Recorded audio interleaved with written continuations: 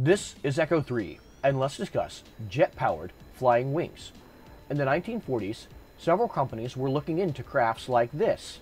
Most notably, Horten, made by the Germans, was looking into a craft very similar to the one I'm flying right now. Northrop had several designs, and Armstrong Whitworth had a design that they were also working with.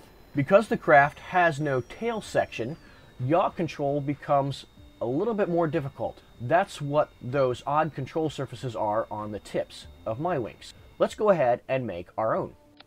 This craft is inspired by the Horten H9, which would then later receive its military designation of Horten HE229, which would then later receive the designation of Gotha GO229 when production switched companies.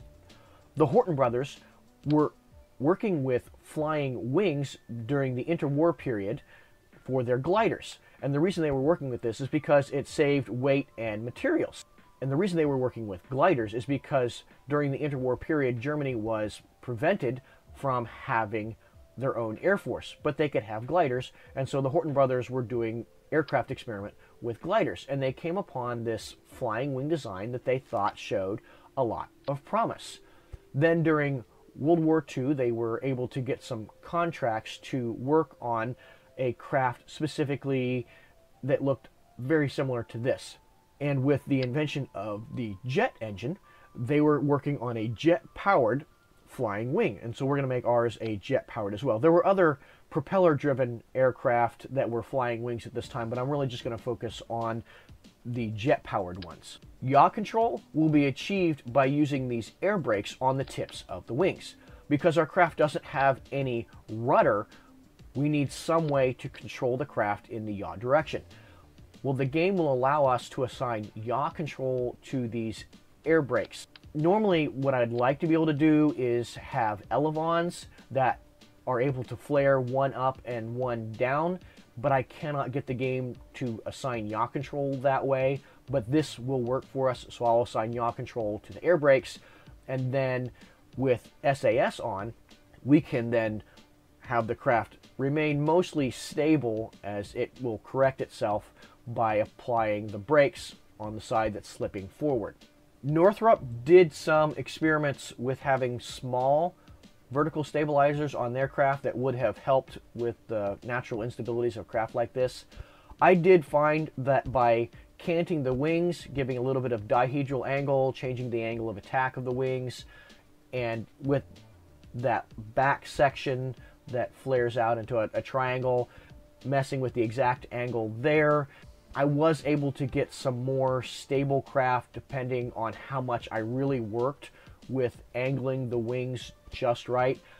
This time, I'm not spending as much time on that and will achieve all my yaw stability using the SAS. So I do spend quite a bit of time just getting everything angled just right on the wings. I'm using the absolute move tool on these air brakes. What that's going to do is I'm going to get them lined up perfectly in line with the airflow. So I'm using the absolute move tool to get them perfectly spaced with each other. Then I'm going to use the absolute rotate tool because I angled the wing and the air brakes got angled a little bit. So I'm going to angle them back to perfectly in line with the cockpit. It's a nice thing to do with the absolute move tool is you can get things set exactly how you need them. Depending on exactly how much time I would spend working with the angles of all the wings, some of the crafts I designed were able to fly naturally stable, so I could fly them without the SAS in the game. However, this craft will not be that way, and I'll need to use the SAS just to be able to make this thing flyable, which is what really, in real life, what most of these companies found out is that these crafts just have an inherent instability with them, and it wouldn't be until the fly-by-wire systems were invented that flying wings really became an option, just because they are very difficult to control. Northrop found that out with their YB-49. The craft just was very difficult for pilots to handle. Now let's work on the engine section. Originally, the Horten HE229 was going to use the BMW 003 turbojet engine, but due to availability issues, they were not going to have access to it. So they used the Junkers Umo 004B jet engine. I believe The jet engine in the game, called the Juno, was inspired by the Junkers Jumo. I also think it may have been inspired by the American J-30. This engine in the game is the J-20. So I believe that it was inspired by some of the very first turbojet engines developed by both Germany and the United States. We're going to go ahead and go with a tricycle arrangement on our craft, similar to how the Horton brothers were designing their craft. So about these early jet engines.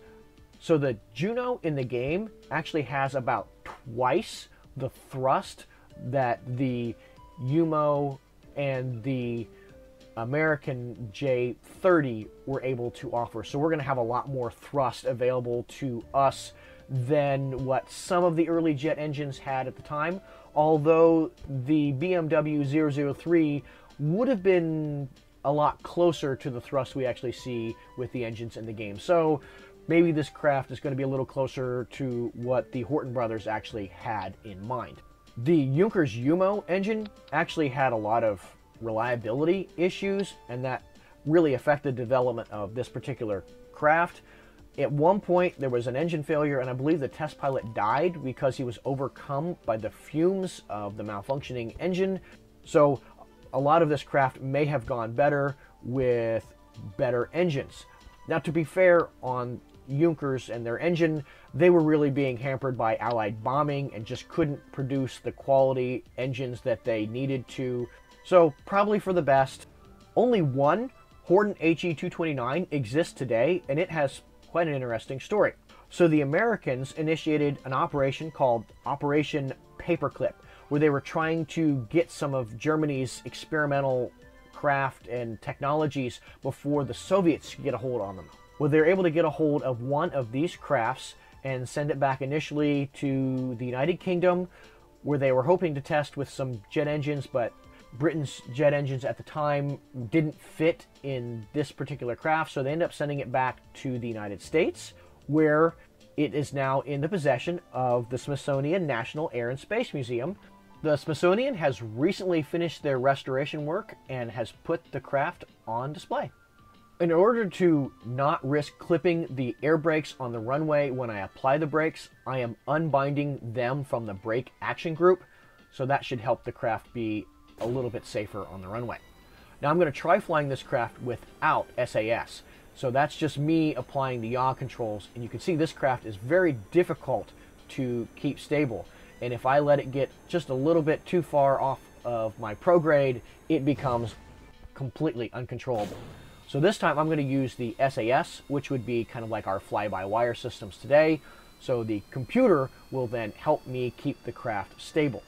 We're going to go ahead and take off, and you can see it's doing a lot of work with the yaw controls to help keep the craft going straight.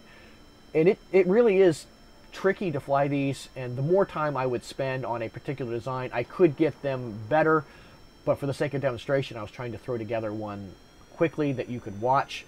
Often I would go to test flight, and then I would go back to the hangar, make a small correction, and then I'd test flight and go back, make another small correction, and I didn't want to put you guys through all of that.